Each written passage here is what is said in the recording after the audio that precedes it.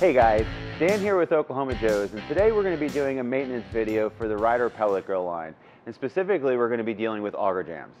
So auger jams can occur when pellets get bound up in the auger tube and kind of seize the auger and stop it from feeding pellets into the fire pot. So this will result in a flame out.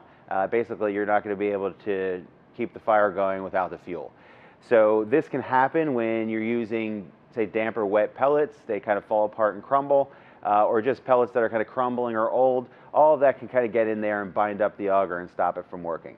In terms of how you would see this happening, again, like I said, you'll see the fire go out inside the smoke chamber. You're not achieving the temperatures that you're set. And then you can also have an error code readout on the screen. This would be an ER5.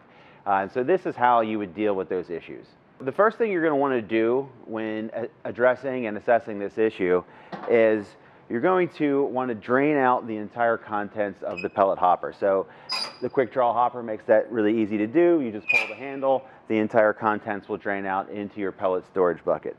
So once you empty that hopper, you're going to want to run the grill and just kind of see what's happening with the auger. So when you first turn on the grill, it will run for a few seconds, and then it will pause for about 90 seconds, and then it'll start up. So put the grill in a high grilling mode and just watch the auger and see what it does. And if you're still not getting any movement after a couple minutes, you know that the auger's jammed up.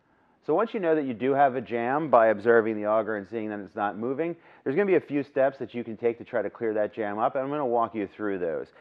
Just before you do any of these, make sure that the grill is completely cool and unplugged. So the first thing you're going to want to do is remove the hopper guard by removing the 4 screws that are holding it in place. And now once the guard is removed, you have clear access to the auger.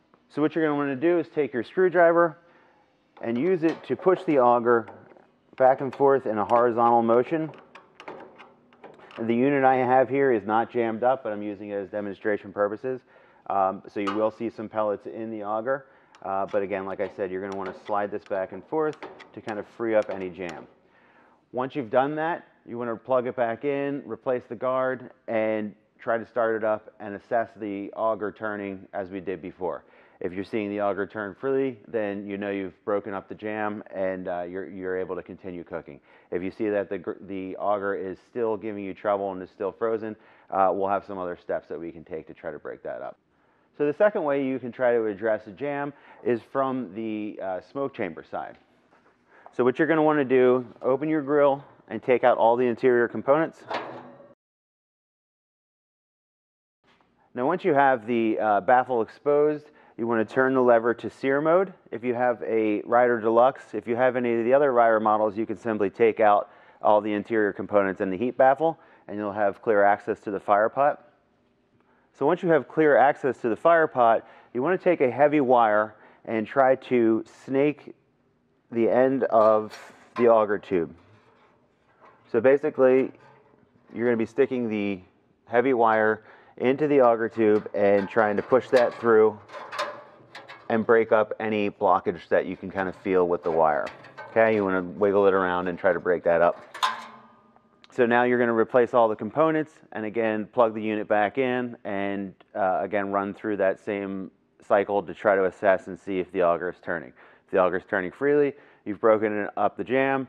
If not, we'll have to move on to the next step, which will help you clear a more severe jam. For the next step in clearing your auger, we're going to actually have to remove the hopper housing to get to the auger in order to remove it from the auger tube and really clear out a more severe jam. This is going to require a little bit of disassembly, and I'm going to walk you through those steps. So the first step in removing the hopper housing to get to the auger tube is going to be to remove the hopper lid to make it a little bit easier. There's 2 Phillips screws that hold these hinge pins in. So you're just going to want to unscrew those and then remove the hinges. So with the hinge pins out, the hopper lid will just lift off like that. The next step is going to be removing the control panel and disconnecting the wires. So the control panel has 3 screws holding it in place, 2 on the outer side and 1 on the inside.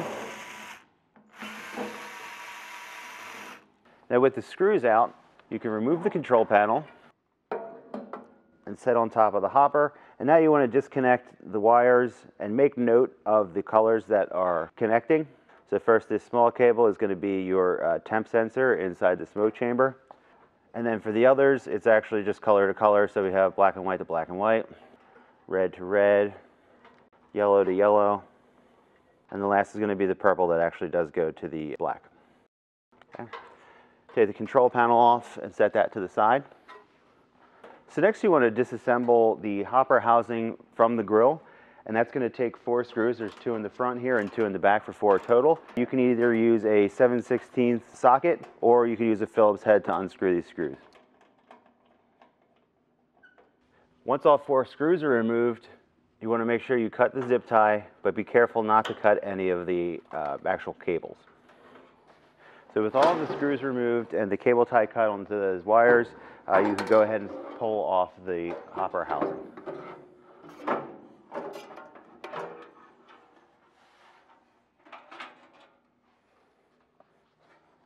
So once you have the housing off and you have the motor, the auger, and the auger tube exposed, what you're going to want to remove now is this Phillips screw that's holding the bushing in, that is holding the auger in place. Once the bushing screw is removed, you can then use your screwdriver to work the auger out of the tube.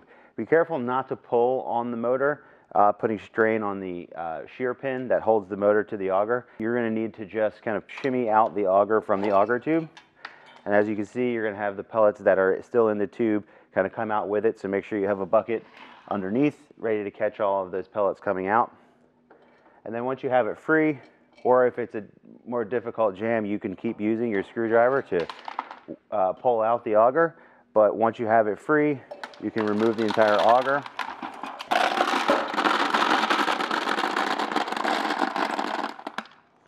So once you have the entire auger free, you can see this is what it looks like.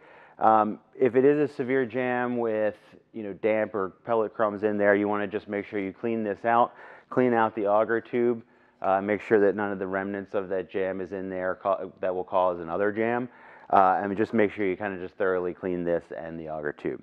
So with the auger disassembled and the tube, the auger, and all of this all cleaned up, you're ready to reassemble it and get back to cooking. So the first thing you're going to want to do is reinsert the auger the same way that you pulled it out, just by sliding it into the auger tube. And make sure that you are lining up the hole in the bushing with the hole that's in the outer housing for the screw to line up and lock in that bushing. So take your Phillips screwdriver and replace that screw. So the next thing we're going to do is replace the hopper housing, taking care to make sure that all of the cables are nicely tucked inside. So what you're going to want to do is take special care to make sure that you are routing the wires into the housing as well and not pinching them off. So as soon as you get the hopper housing on a little bit, you want to kind of pull those cables through and make sure they're going in the right position. And now the other thing you're going to have to do is make sure that you're lining up the quick draw hopper handle with the hole in the side of the auger housing. And you're also going to make sure that you get the housing of the hopper underneath the bracket that attaches it to the smoke chamber.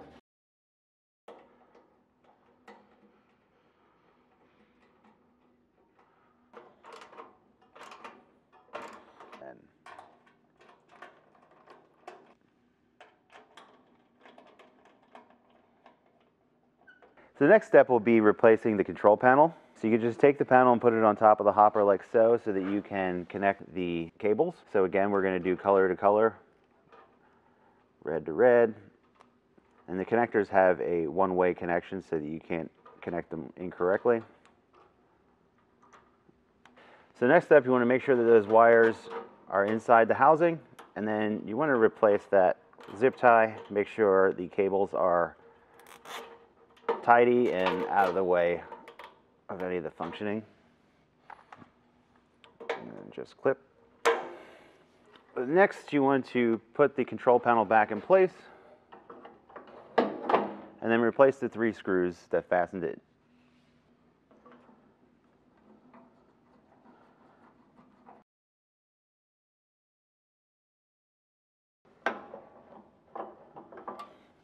Next, you're going to replace the hopper lid and then replace the hinge pins.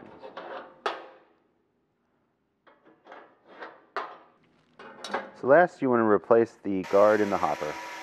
With the 4 screws that hold it in place.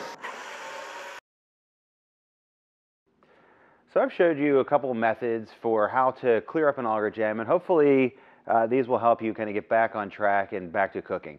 If what I've showed you here hasn't worked for you, or if you're finding it a little difficult, please don't hesitate to call our customer service and they can help walk you through these steps as well.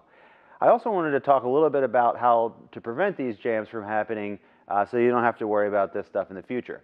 So first and foremost, you want to make sure that you're using dry pellets, and then you're also using solid and clean pellets, and you don't want to be using the crumbs and things like that. That's what's going to get in there and bind up the auger. Second, if you find that you've had these jams, or you live in a little bit more humid area that has a little bit more humidity in it, there's a little bit of a different shutdown process that you can do that will greatly reduce the chance of having these auger jams, and it involves kind of burning out the auger tube and what's left in the auger, so you don't have pellets sitting even in the auger tube. So the way that you're going to do that is, once you're finished cooking, the first thing you're going to do, pull the quick draw handle and drain out the contents of the hopper, and then you're going to set your grill to a high setting and let that run for about 5 minutes. So that's going to keep the auger turning, push all of the pellets out of the auger into the fire pot. It's actually going to have the side benefit of running basically a burn off and a cleaning burn. It'll clean out the heat baffle from grease and things like that. After about 5 minutes, that should have cleared out the auger tube. Turn it back to your shutdown sequence and let that run through, and then you're done. So like I said, this will basically clean out the entire auger tube. You don't have to worry about pellets sitting in there while the grill is stored. The only sort of side effect of that is that it'll take a little bit longer to get started the next time, about 5 minutes, and this is going to be the time that it takes for the system to reprime the auger. So it's kind of a trade-off in that way. But overall, like I said, it will greatly prevent the risk of jamming up the auger. So hopefully this instruction and these tips have helped you with any issues that you're having and will prevent you from having them in the future. Like I said, if you have any issues, don't hesitate to call our customer service, and we'd be happy to help you and get you right back to cooking. Thanks for watching. At Oklahoma Joe's, we are dedicated to helping you get the most out of your smoker. We welcome your comments, questions, and suggestions on our products and videos. Please don't forget to subscribe to our YouTube channel for all the latest product news, tips, and recipes.